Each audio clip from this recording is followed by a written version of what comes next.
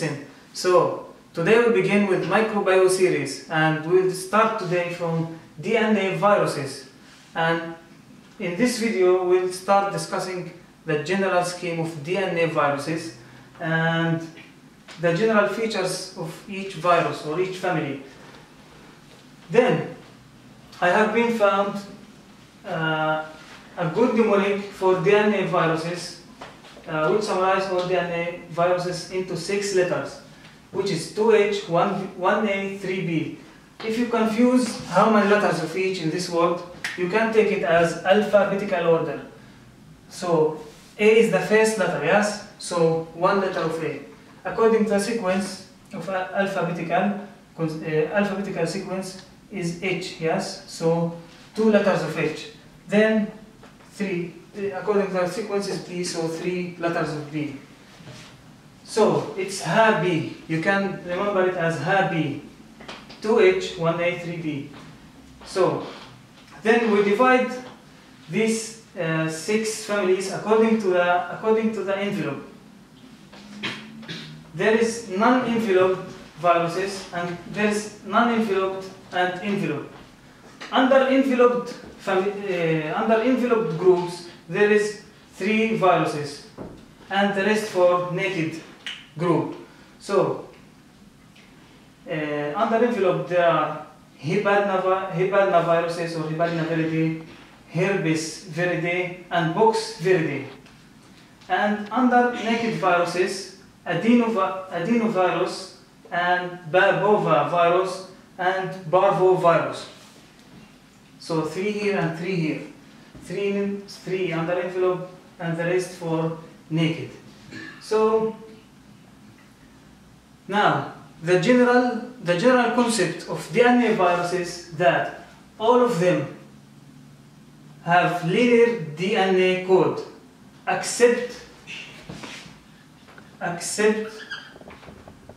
babovirus, which have circular DNA or supercoiled, and plus also not only babova out of rule is only Hepadna.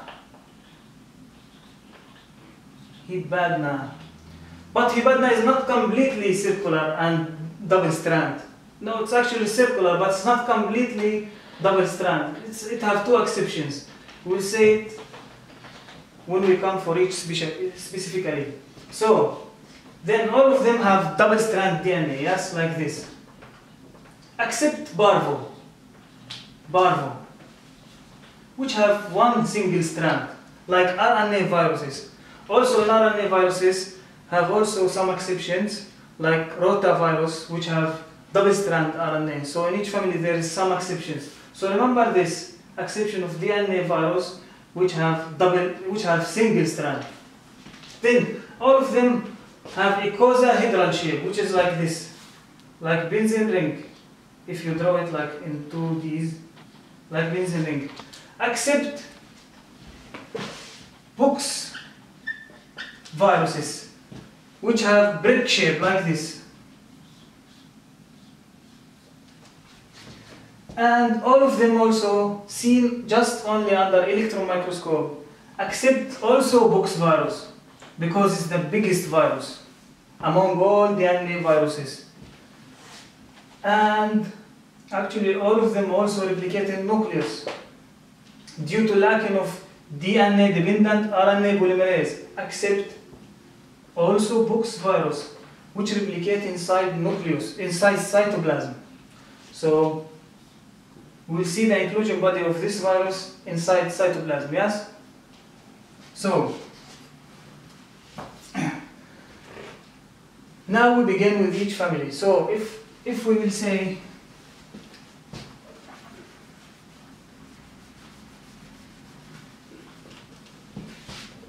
if we will try to image Hepadna viruses, Hepadna viridae, it will be icosahedral, yes?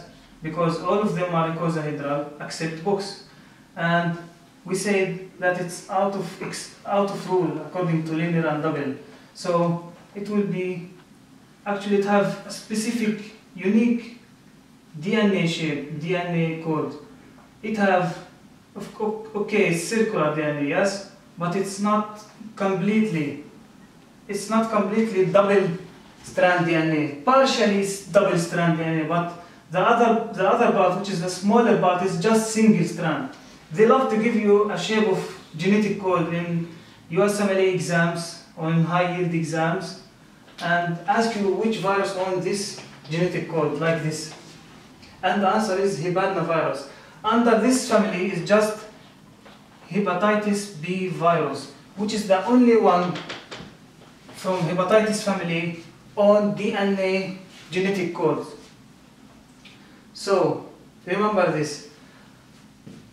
And then moving on to herpes family. Herpes family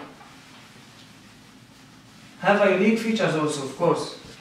If we try to draw it or image it, it will be also icosahedral. Of course, also hepatinovirus is envelope, yes, because we classify it as envelope. So, herpetovirus or herpes viruses will have a linear strand, double strand, of course, of DNA, and of course will have envelope. And don't forget the unique feature of this family, that the only virus that take the envelope from nuclear membrane. All other viruses take the envelope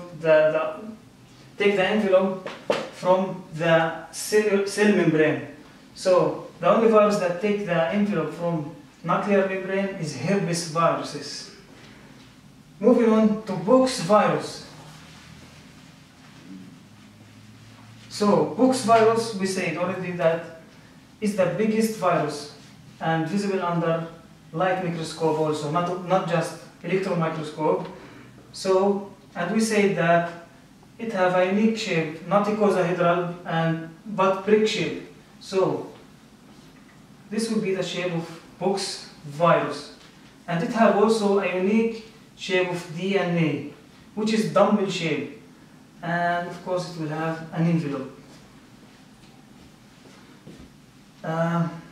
This virus also have two viruses, small pox virus and molluscum contagiosum, which we will discuss in detail when we talk about pox viruses.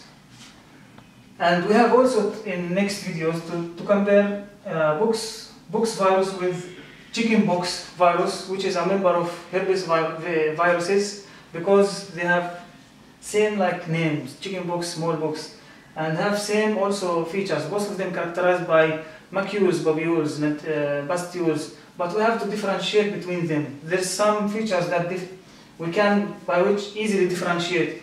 Already we say that pox virus they replicate in cytoplasm, and herpes viruses, all of them, include chickenpox, replicate in nucleus. So this one differentiative feature. But there's more. We're going to talk about it in next videos. Now we are moving on for adenovirus, sorry. So we said all of them are icosahedral, yes? So easily we can draw it. It's not out of rule, because we remember the out of rule is pox virus, yes? And all of them are linear except barbova. And all of them are double except parvo. So it's not out of rule.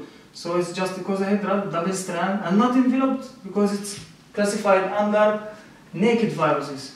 But the specific thing about this virus that it owns antennas.